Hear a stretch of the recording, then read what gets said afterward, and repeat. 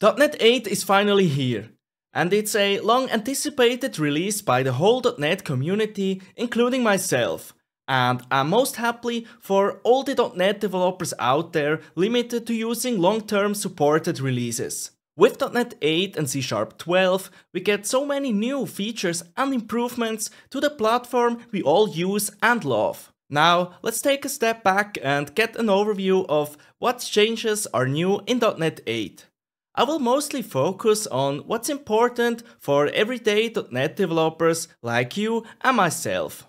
There are also areas of .NET that I'm currently not using and therefore will skip in this short overview video. Let's start with something almost every developer will benefit from using in .NET 8. Frozen collections introduce immutable collections optimized for read operations. Once created, you cannot change the content of the collection.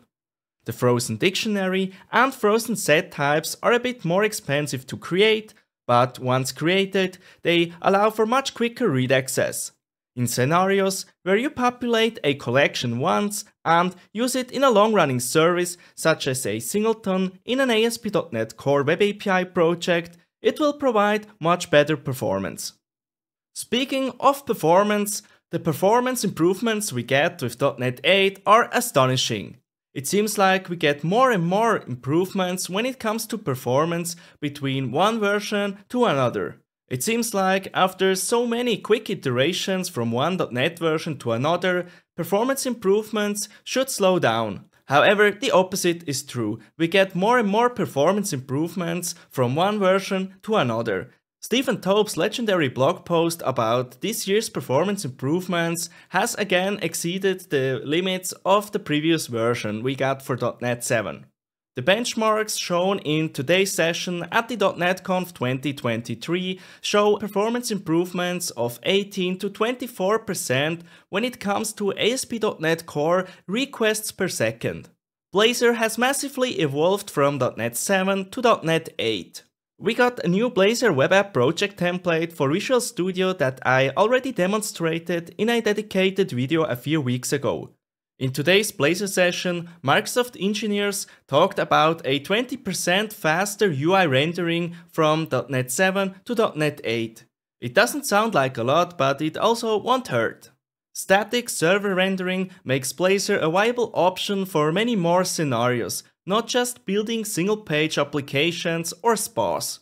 It allows us to build web applications that do not need a Signal-R connection or download WebAssembly, making them load very quickly. Last but not least, stream rendering allows us to stream data to the website as it becomes available.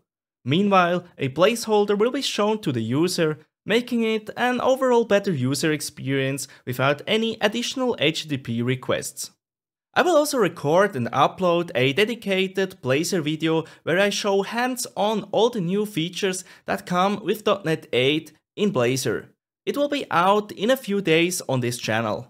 Ahead of time compilation is a .NET feature that can have a significant impact on the overall performance of your .NET applications. It compiles the code ahead of time into machine code instead of intermediate language or IL code. The idea is to get rid of the just-in-time or JIT compiler. Basically, we're shifting part of the work from the client machine to compile time. AOT apps contain the application code and a .NET runtime with a single executable file. The three most important benefits of AOT compiled apps are a reduced memory footprint, improved startup time, and improved battery life. With .NET 8, a sample app from the .NET Conf presentation had the initial app size of 100 MB reduced to 25 MB using AOT. The minimal app size using AOT is just below 10 MB according to today's session.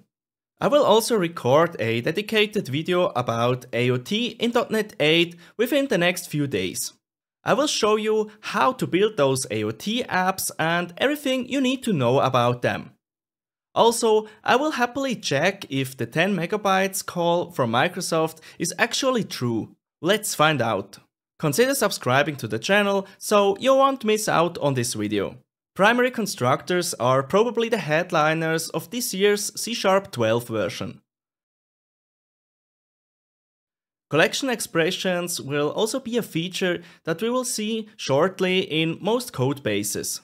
I already recorded and uploaded a video where I show and explain primary constructors in great detail.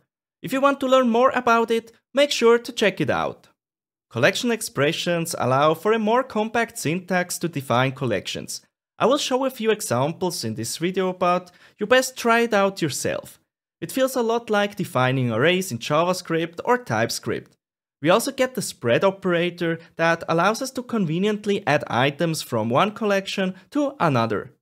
I don't plan to dive deeper into collection expressions on this channel. However, if you think this topic would be interesting, please let me know in the comments and I will record a dedicated video about it. A completely new stack to build cloud-native .NET applications has been announced at the .NET Conf 2023 keynote. .NET Aspire comes with orchestration, an admin panel and much more. I've yet to dive into it and to understand its full capabilities. However, since I know David Fowler has been working on it, it must be a great tool. What we saw from today's session is that we can add it to existing projects or create new projects using .NET Aspire. It will help glue all our services together to make them work together seamlessly. For example, configuring connection strings and URLs can be hard to do manually. .NET Aspire is a new option to help us solve this issue.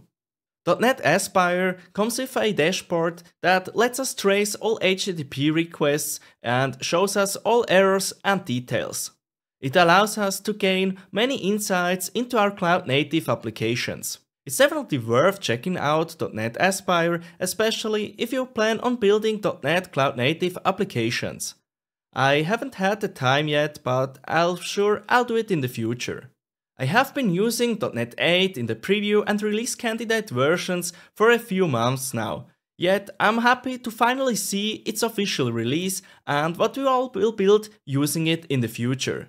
The performance improvements are nice to have. I personally don't work in an environment where I absolutely need every last millisecond of performance improvement.